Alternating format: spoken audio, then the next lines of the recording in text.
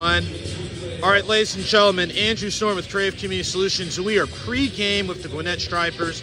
We are so fortunate to have Justus Sheffield joining us this morning. Justus, how are you doing today? I'm good, man. I'm good. Thanks for having me. Hey, thanks for taking time out of your pre-game schedule. Now, before we get into talking about, your goals for the season, things along those lines, start off with, when did you know that this was the game for you? Ever since I was a little kid, honestly. I played 3 sports growing up. My dad was big into, keeping us active, especially in the off seasons of sports and things like that. So I played basketball, football, and baseball growing up. And then once I got to high school, I started realizing that baseball could be a route for me to, get further my career in college or even pro. And then once probably like sophomore, junior year, I really honed in on my skills and, put all my effort into doing that. Okay, and again, there's always like that moment where it's like, yes, this is where I know I need to be. Now, of course, every year it's about how do you get better at your game, things along those lines. Looking at this season, what's one part of your game where you're like, yes, I'm on track? And this one part, it's where if I make 1 or 2 more adjustments, I'm going to put myself where I'm really trying to go. Yeah, that's pretty much how my year has gone this year. I've had some good games and been in every single game, but a couple mistakes here and there can kind of derail you from, really going out there and doing it.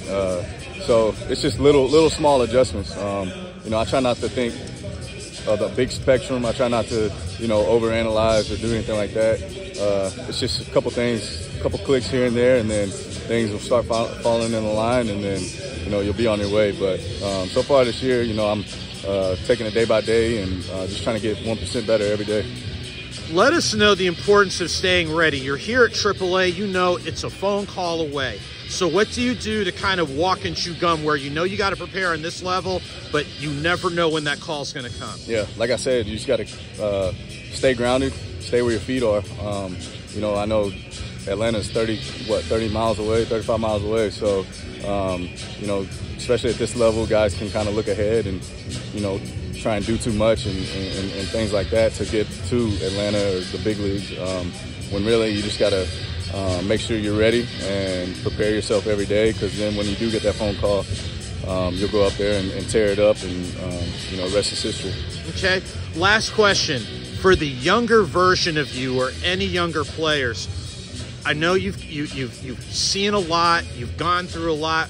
Of the many lessons you've learned, what's one lesson or one piece of insight you'd like to give for, just say, younger players or even coaches at younger levels? I know it's super cliche, but literally have fun. The more you can have fun and, not think so much about, where you're at. You might not be where you want to be at the time. And, I find it easier that if you go out here and enjoy this game with your teammates and your coaches, your staff, that things really do go your way, and you'll start seeing that you'll play better on the field, and it kind of takes away that aspect of sitting there thinking about trying to perform when really it's a game, and you got to go out there and have fun. And if you have fun, then eventually the tides will turn, and you'll start showcasing your skills. Well, I'll tell you what, Justus, obviously continue having fun with the game that you love playing. Continue, like you said, each and every day, that 1 to 2% that's getting you closer where you're trying to go. Thank you. Best wishes today. Best wishes on the season. Appreciate it.